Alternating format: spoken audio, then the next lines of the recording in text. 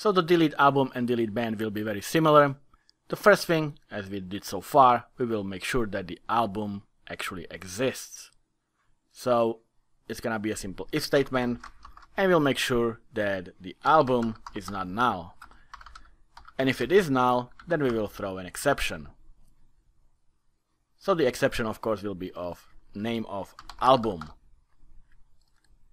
And if the album exists, we can now proceed and remove it from the context. So we'll go to our context, and we are going to the albums DB set and remove the album from there. And we are removing the album. And like I said, for the band, it's gonna be very similar. I'll copy that and paste it here.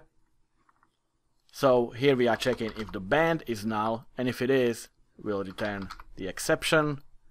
Otherwise, we'll go to the context of our bands and remove the band from it. And once again, keep in mind that we are removing it from the context, not from the database yet.